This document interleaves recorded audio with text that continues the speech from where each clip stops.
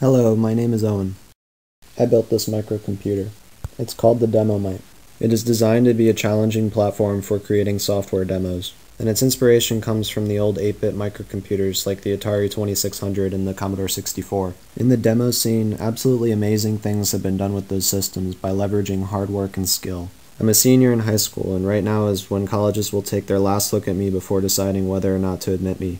So I've concocted this project as my own demo, as a way to show what I can do creatively with both hardware and software. I came up with this specific idea on a whim, and the hardware for it came together in a day. That process of actually putting together the Demomite hardware is a good representation of the electrical and computer engineering knowledge that I've gained in the last 6 or 7 years on my own.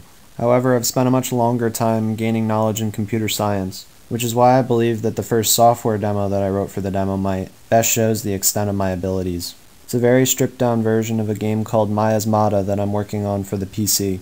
In medieval times, it was thought that a poisonous gas called the miasma caused disease. The miasmata were the actual particles of contagion that did the poisoning. In the game, the player fights the miasmata, which are corruptions of the creatures that once inhabited the earth.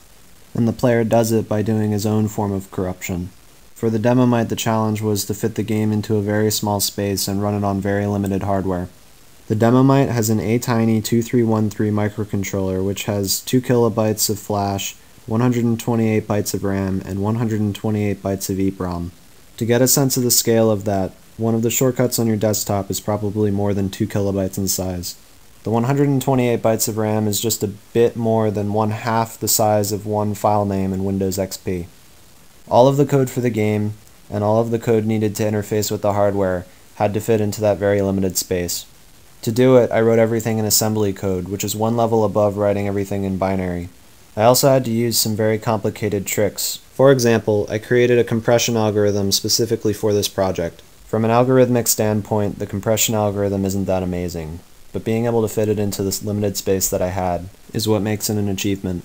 All of the code for the game is filled with tricks like that, and I encourage you to take a look at the code yourself to see the extent of my achievement. I would like this project to be taken as a representation of my abilities at this point in my life.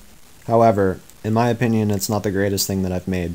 So please take a look at my project blog at www.hackniac.com. Thank you for listening and watching, and I'm sorry for the disaffected monotone. It's difficult to talk to yourself.